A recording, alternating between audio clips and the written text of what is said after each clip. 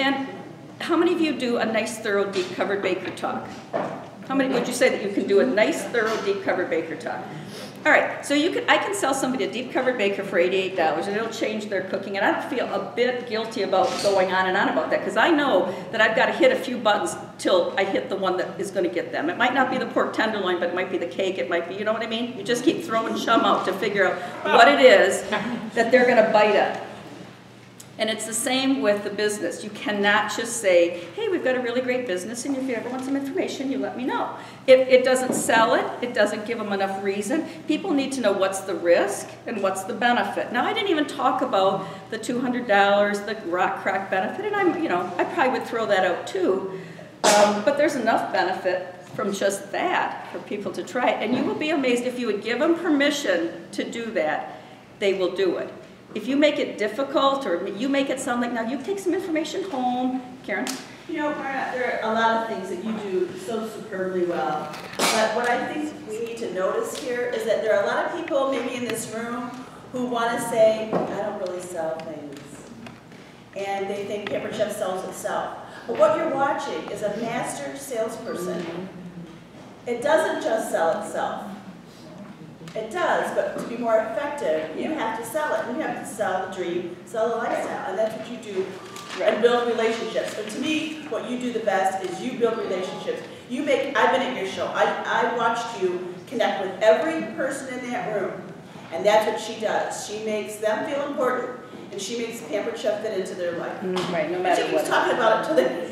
Yeah, I just keep badgering him. No, I don't.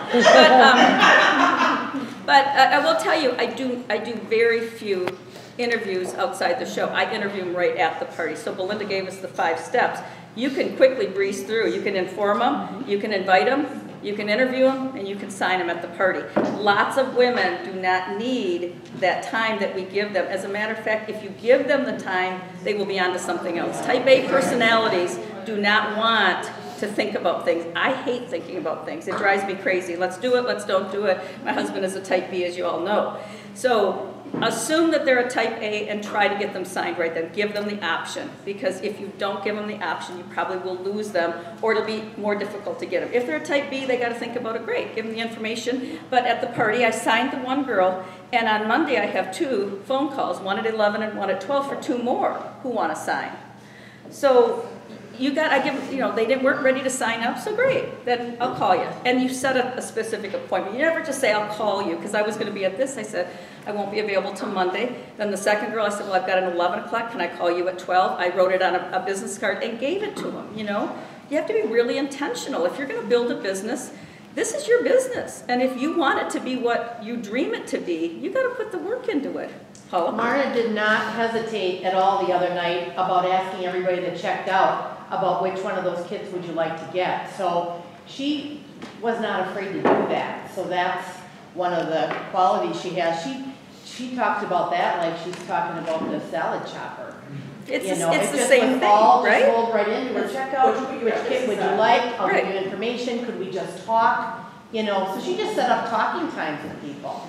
Right. So, and what do you send home from? I don't even know. It's just nothing. I mean, I give them a season's best cookbook, as you know, with a brochure in it. Yeah. But I'm going to depend on my phone call to talk.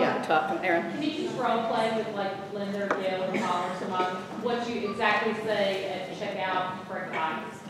Sure. Paula? Somebody? Somebody over there. Or you can just sit there. We'll do long distance. I might just say, okay, so Gail comes in to sit down.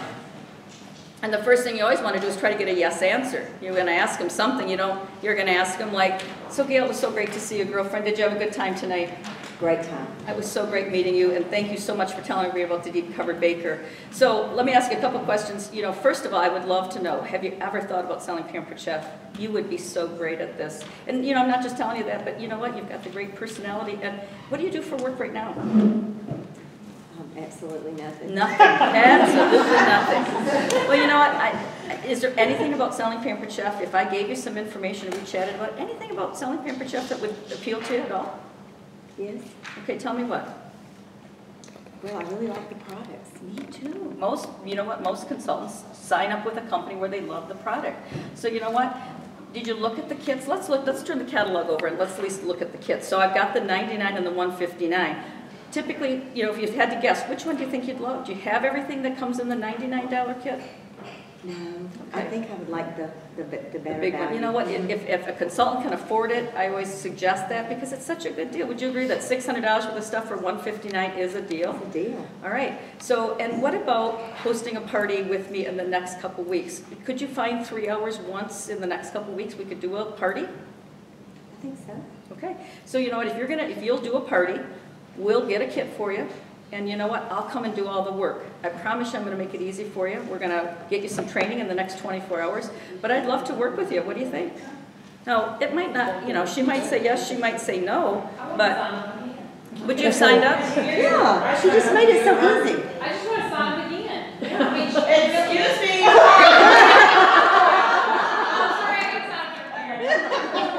I'll make that apology. But I will tell you this, most women like to be talked into something. You might not think it, you might not think, but some women, they need a little bit of encouragement, and they're looking for someone that wants them and will encourage them and help them. So it's your job to tell them, I'm going to help you, what do you think, I'd love to have She you. just made it sound so easy. It is easy. Just simple. Those are the way you just flowed, that was really beautiful. It's not a big obligation. I'm not doing anything to them. They're getting the deal of the day. Trust me, they're getting the best deal. That I just, you know, gave myself some work because now I got to do another darn party and I got to train her, but I want to help her. The whole thing is about what it would do for her. If she wants it, you know, if she wants to do it, I want to help her. So I might do that. Marna, how might you convince someone who just says, no? If she says no to the business completely, I said, well, I might say, you know, if I gave you some information, would you at least take it home and look at it, you know?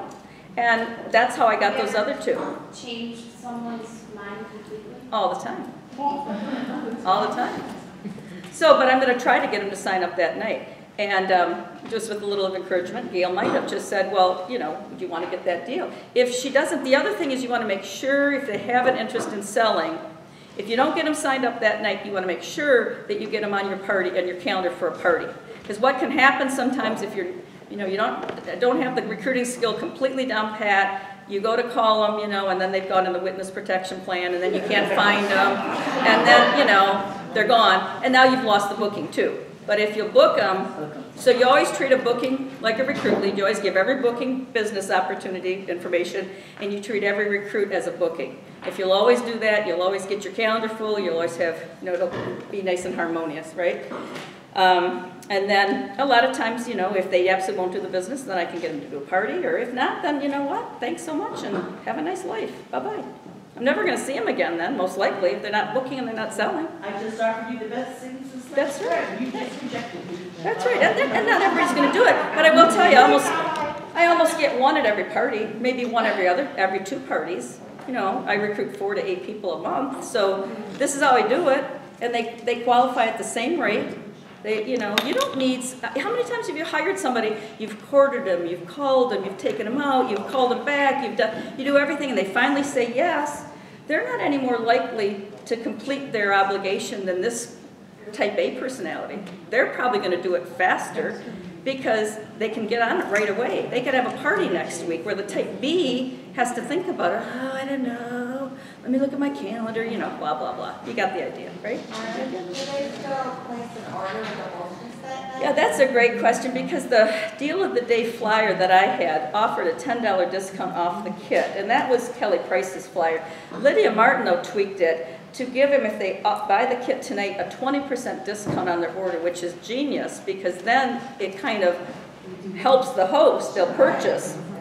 And you give them what they would have, now they're a consultant, so you're giving them their consultant discount. That's genius. I like that idea, lots better.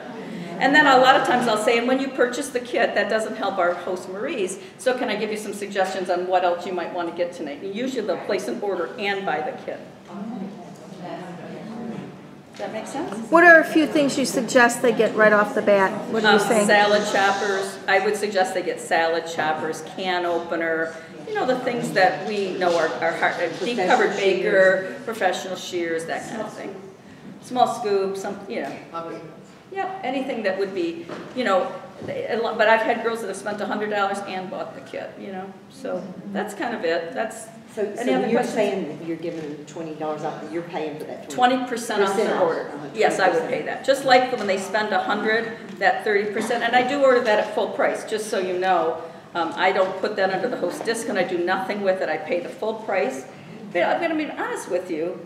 If you're trying to get a trip, you don't want to put it through at the discount. You want to put it through at full price. If you're willing to give up your commission, I can't see anything in the rules that says you can't sell something for a charge for less than what it sells for in the catalog. So as far as I'm concerned, that's not against a company Plus the rule. hostess gets the benefit of the full price of the order. Correct.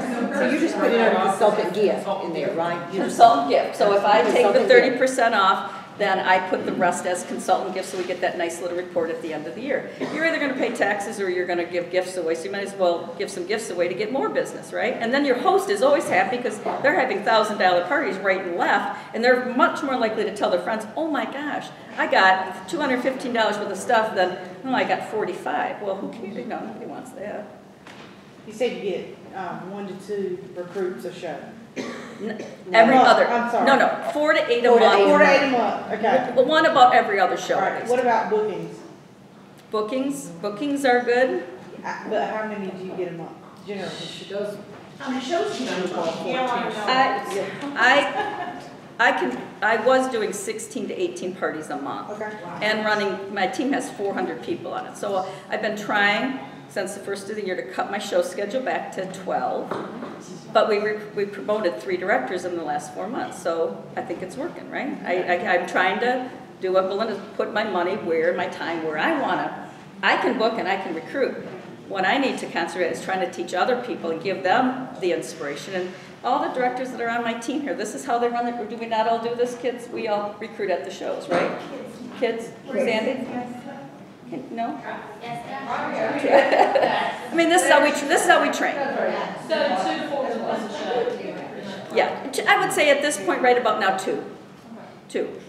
When she said 2 what? 2 bookings a show, I would guess. I'm And not. considering she's probably losing some because she's recruiting. Right. I always have to. Great, you know. Right, I always am, like the party I did at this place, I just went to Traverse City, the girl happened to have talked to a consultant on my team, was a friend of a friend downstate, so when she mentioned that she was friends of Director Candace, who is here, I said, well, of course, we'll sign you up. She said, well, can I sign with you or should I sign with Candace? I said, no, you should sign with Candace, absolutely, we'll get you signed up. And then that girl took a lot of the bookings, but it's okay, it's 2.5 hours away anyway.